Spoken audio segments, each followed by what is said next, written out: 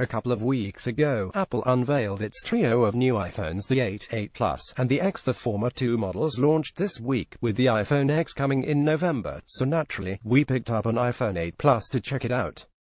While the design is very similar to its predecessor, it does contain a few new features. Perhaps the most important is the new A11 Bionic chip, which early benchmarks show is much more powerful than the competition.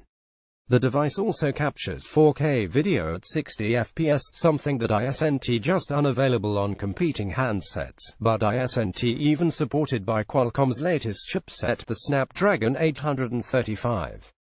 Another thing that folks will be looking forward to is wireless charging, something that's been on Android and Windows phones for years.